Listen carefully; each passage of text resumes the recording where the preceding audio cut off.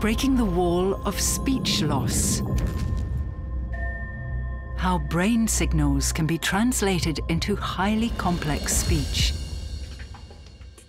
Edward Chang, University of California, San Francisco. On November 9th, 1989, I was a young teenager, and there's an 80% chance I was watching MTV.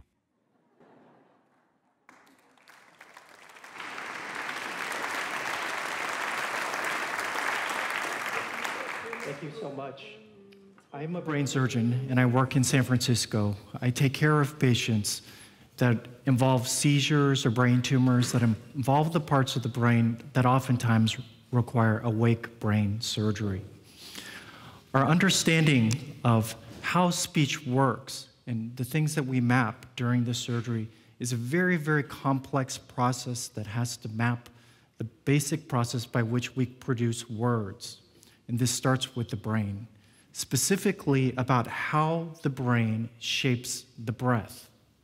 And what I mean by that is when we speak, the words that you hear from my mouth are produced by a tightly controlled process by which the breath is shaped by the vocal tract. Air comes through our lungs, it comes through the vocal tract creates a noise in the larynx, which is then shaped by our mouth, lips, and jaw. That is how we create all the consonants and vowels. Our research has studied, basically in humans, how this process works during awake brain surgeries and also epilepsy surgeries where we have implanted electrodes on the brain. A lot of the knowledge that we've had about how the brain processes these parts of the vocal tract have been largely fixed and unchanged for over 100 years. This hand illustration from Wilder Penfield, one of the original and founding neurosurgeons, if I zoom in here, you can see some of the critical parts of the brain that are important for speech production.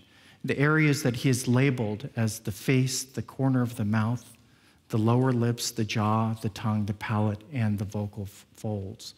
This accounts for 2/3 of the motor cortex part of the brain and gives rise to the very precisely coordinated movements that are producing the words that you hear. Now, we know that the brain is not a picture, but in fact a very dynamic movie. The activity in the neurons there are not just static, but ones that are dynamically changing as a function of time. This video shows you real data that is recorded from this one particular part of the brain as someone speaks a given sentence. You will see electrodes that light up when there's neural activity at that one particular electrode site. The ability to put electrodes on the brain surface to record at both the millimeter and millisecond resolution is the finest and most detailed information we have on the function of the human brain that exists. We cannot do this non-invasively yet. So this is why it does require recordings from the surgery. And I will show you a video of the brain activity that occurs when someone speaks a given sentence. Shipbuilding is a most fascinating process. What you can see there is not just a blur of activity, of where the speech code is happening, but in fact a very precise spatial temporal code. It is a pattern of activity, of electrical activity, that gives rise to all of the different consonant vowels in English. And what we have done for the last 10 years is to look at each particular electrode, millisecond by millisecond, millimeter by millimeter, to understand how that code works. How does each particular part in each one of our brains gives rise to the coordinated movements of our vocal fold.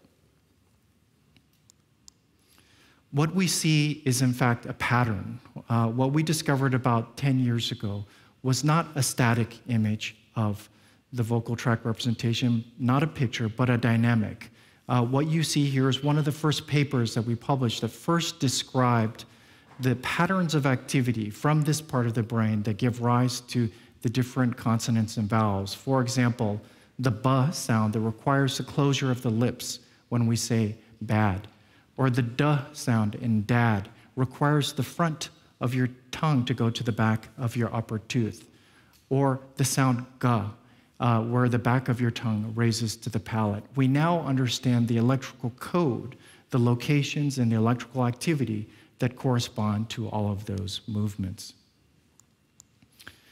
In fact, when you look at that code, there is in fact a map. There is a map of our vocal tract, just like we knew from 100 years ago, a map that corresponds to the parts of the larynx, the lips, the jaw, and incidentally, a secondary laryngeal cortex that we discovered in this paper. There is a map structure that corresponds to these different parts of the vocal tract. And what we were able to do is to construct a library, a dictionary that gives rise to a neural code for every English speech sound.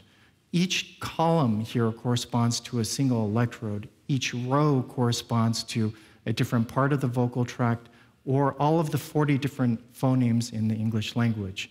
And the only purpose that I have in showing this slide is that as of 3 to 4 years ago, we had a complete and comprehensive description of how the electrical code could account for all of the different consonants and vowels in English. When we did this, we now started to think about what could we use this knowledge for. We started to think, what could this be useful for? And of course, all along, we were thinking about how can we use this knowledge to help break the wall of speech paralysis? Can we use this knowledge about how the brain produces words to actually replace that function for people who have suffered from a brainstem stroke, ALS, or severe forms of cerebral palsy? In our field of neurological medicine, one of the most devastating conditions is what we call locked-in syndrome. This is a condition where you can have intact cognition and full awareness, but have paralysis of nearly all voluntary movement. It is a devastating condition, and this is the wall that we are trying to break. Why are we focused on speech? Why not have people move a computer cursor or blink or handwrite things from the brain? Well, speech is in a different category of its own. The way that I'm speaking right now to you is on the order of 150 to 170 words per minute. Speech is special. It is the unique and defining behavior of our species. It's what we like and naturally use to communicate. So our lab is focused on rehabilitating speech, not just any way of communicating for patients, but in particular speech for patients who are paralyzed. One of the first projects we did was to work with our epilepsy patients that had implanted electrodes in the brain. We implant the electrodes in the brain in order to figure out where the seizures are coming from. And what we did was we recorded the brain activity while patients were speaking and recorded on a microphone. And we wanted to just see if we could use those neural activity patterns to create a speech synthesizer directly from the brain. The algorithm that you see outlined here is one that we developed with modern machine learning. And specifically, it's a recurrent neural network that maps brain activity to a computer simulation of the mouth in a computer. And the computer then translates those simulated mouth movements into sound that we can hear. The top part of this image is a spectrogram. A spectrogram is an image of the frequency as a function of time. And the spectrogram on the top corresponds to the recorded speech from the microphone. The bottom spectrogram is the one that was created by a computer just reading brain activity. You can see that a lot of the fine details are missing, but the gross information is there on both temporal and spectral information. In this video, you will see the brain activity controlling a robotic simulation of the vocal tract. A computer is going to take those movements and translate that into speech that you can hear. You're first going to hear what was created by the computer, and then you will hear what the person actually said. So you will first hear what the computer generated in terms of speech, and then you will actually hear what the person said to compare.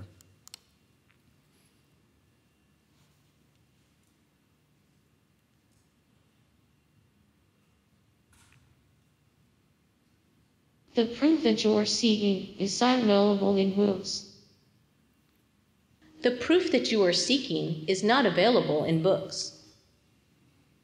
The proof that you are seeking is not available in books.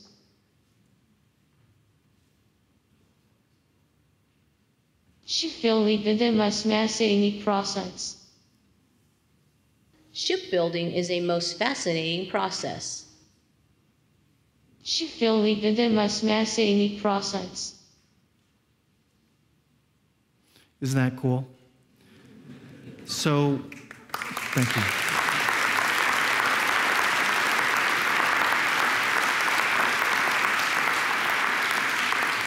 So, when we had that finding in hand, when we had that demonstration that that was possible in people who are normally speaking, we decided to create a clinical trial that we call the Bravo trial. And the first participant who volunteered to be part of this trial is someone who goes by the name of Pancho. Pancho is a 37-year-old man who about 15 years ago had a stroke, a brainstem stroke. The brainstem is the part of the brain that connects the brain to the spinal cord and to the vocal tract muscles. And when he woke up from this stroke, he basically realized he was unable to use his arms or legs and unable to speak. And he's lived like this for over 15 years. He can move his neck, and the way he communicates is with a stick that is attached to his baseball cap and then types out these letters one by one in order to communicate. With this process, he can communicate on the order of about 3 to 4 words per minute. As part of this trial, what Pancho volunteered to do was have an electrode array, an array that looks just like this one here on this mannequin. In fact, it's the same configuration, an 8x16 channel array that records from the part of his brain that controls the larynx, the jaw, the tongue, the areas that are important for speech production that we had worked for over 10 years to decipher. This electrode array is connected to a port that he has lived with for the last 3 years. Every day, the signals from that part of the array are connected to a computer that translates those signals into words. The port that he lives with is something that comes through this scalp, and we connect a head stage that transforms those electrical signals from analog to digital and amplifies the signal. Then what we do in a computer, a very large computer, is to translate these kind of signals, the signals of the brain, these brain waves that correspond to the movements of the different parts of the vocal tract, into actual words. Paradoxically, we use a lot of the same tools that are now available for natural language processing, for automatic speech recognition, the things that many of you are familiar with in terms of Siri and Alexa.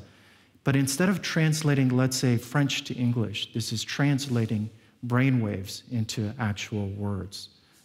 Again, only enabled through modern machine learning. So this is a demonstration of Pancho as he is actually speaking through a neuroprosthetic device. David from the lab has prompted him with a question, and the blinking dots means that the computer has detected that he's trying to say a word. Then it's processing which word he's trying to say. In this first demonstration, we started with a vocabulary of 50 words. We use a language model to use the statistics of the sequences of those words that he's come up with to autocorrect his sentences, to make it faster, and also to increase the latency of the machine. Now, in this last example, you will see examples where the single words are incorrect at first, but the algorithm keeps track of all 50 words over time. It keeps track of all probabilities in their context, and it can use this statistical language model in order to update, autocorrect, and change the words to the correct one using things that all of you are familiar with when you're texting, and it autocorrects your spelling as well.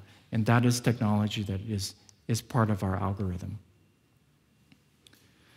So Pancho is the first person in the world to be able to do this. He's the first person to be able to have his words decoded from his brain. This is happening now. We are working to make this faster. We're working to make this have a larger vocabulary and to make it more accurate. But the future is changing very quickly.